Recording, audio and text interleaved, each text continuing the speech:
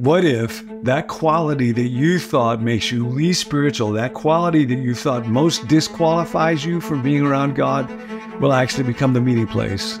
We are invited to make space in our lives in this season for Him because He's already there. That quality that you thought makes you least spiritual, that quality that you thought most disqualifies you from being around God, will actually become the meeting place where God chooses to meet you.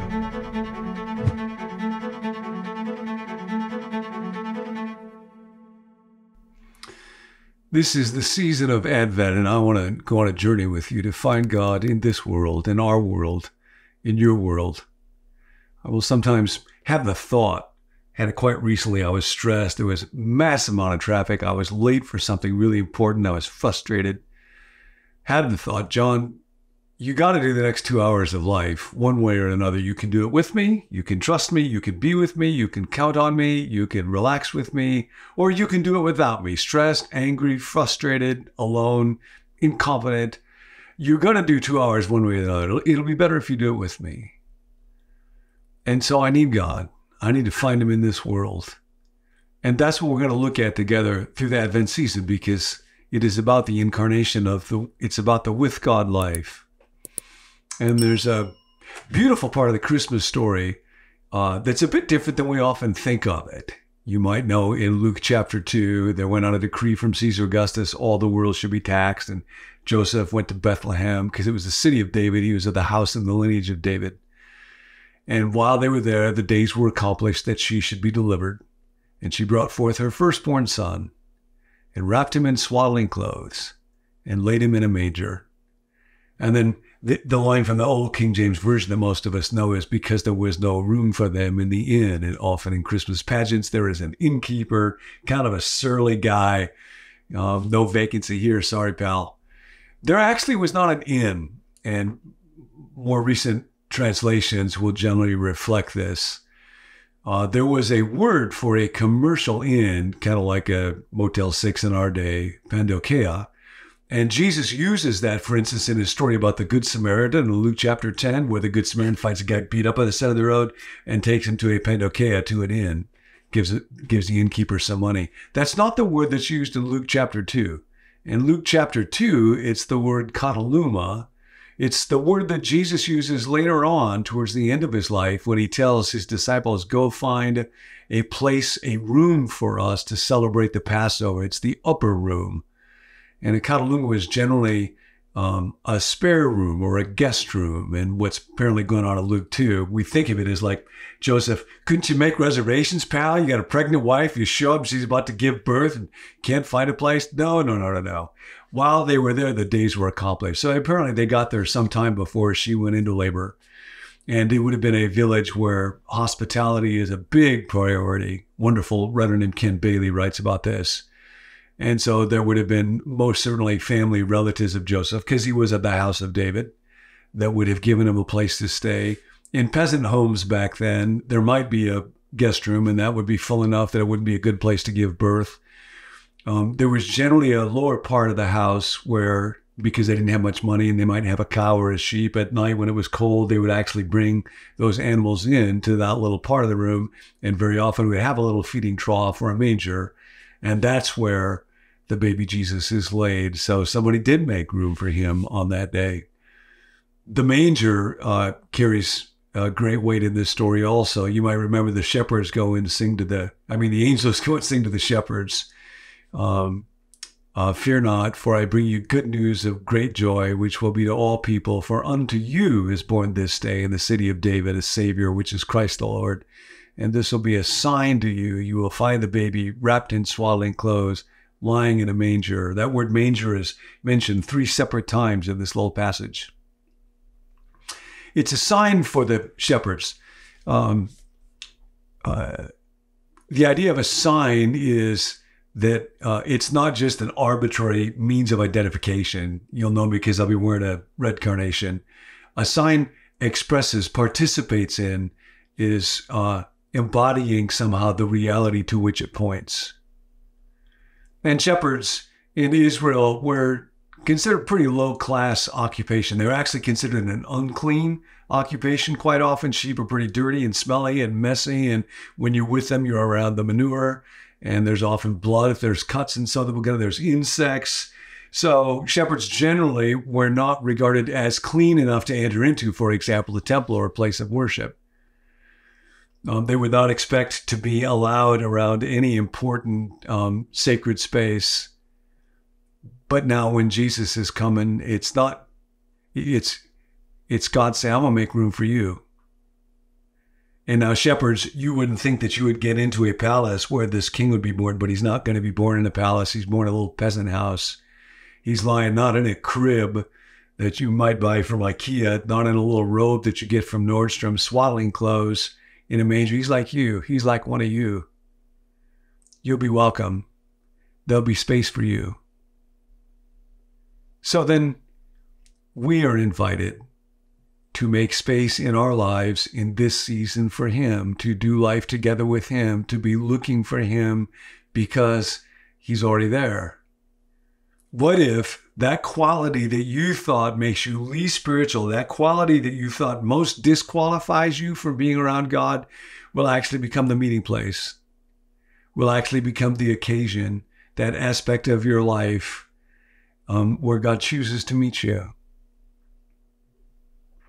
There's a wonderful book called Sacred Fire by Ronald Rolheiser, and he writes in it about a priest who discovered there was a kind of a distance between him and God. And he had this analogy. He said, I'll sometimes think of my life like a mansion, and there might be 30 rooms in it, and 27 of them I've given over to God. But 3 of the rooms, for him, it was the room of anger, the room of sexuality, and the room of money. I'm keeping those. I don't want to hand those over. And so he formed a little fellowship of the withered hand with some fellow priests where he could be honest and talk about, I don't want to give this part of my life to God. And together with them experience the grace of surrender.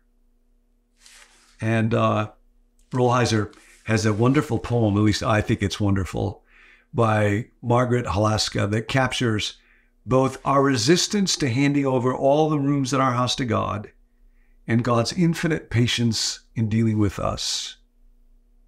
Because there's room. The poem is entitled Covenant. Here's how it goes. The Father knocks at my door, seeking a home for his son. Rent is cheap, I say. I don't want to rent, I want to buy, says God. I'm not sure I want to sell, but you might come in and look around. I think I will, says God. I might let you have a room or 2. I like it, says God. I'll take 2. You might decide to give me more someday. I can wait, says God.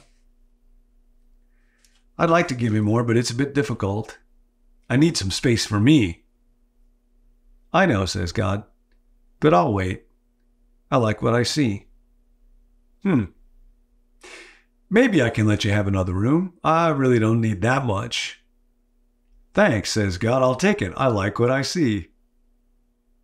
I'd like to give you the whole house, but I'm not sure. Think on it, says God. I wouldn't put you out. Your house would be mine, and my son would live in it. You'd have more space than you'd ever had before. I don't understand at all. I know, says God. But I can't tell you about that. You'll have to discover it for yourself. That can only happen if you let him have the whole house. A bit risky, I say. Yes, says God, but try me. I'm not sure. I'll let you know. I can wait, says God. I like what I see.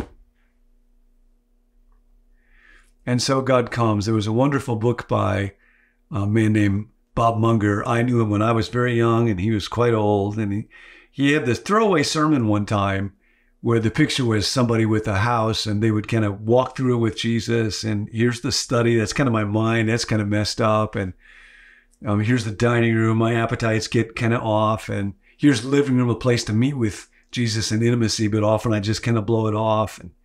And then the idea that is, what if I made my heart, my life, his home? Just turn the whole thing over to him. There's room, there's room, there's room. So as we go into this Advent season, the question is, where do I resist doing that? What are the rooms? My time, my anger, my sexuality. For me, today, just today, it's 2 rooms, the room of fear and the room of sadness. Because I'm afraid about what will happen. That comes up for me sometimes worse than others. And I'm sad about what has happened. Those are the 2 rooms. And the invitation is, let Jesus into them and find him there. Be sad together with him. Tell him what I am afraid of and listen to him say, you don't have to live in fear today because I'll be with you. Now, as we go through this journey together, part of what I love about this series is getting to talk to some friends, and particularly some younger friends and some people with lots of wisdom about how life works and how to find God in our actual world. There are some themes that have been occurring already. I've been having some of those conversations around, for example, the idea of the table, and in particular around the idea of interruption. And of course, Christmas is the ultimate interruption. So we're going to go on that journey together. You're going to get to meet some people that you may not yet know and that I think you will find enormously helpful. The conversations have been so rich. Just a little warning ahead of time. Normally, these videos go about 10 to 12 minutes, but with these conversations, they're going to go about 20.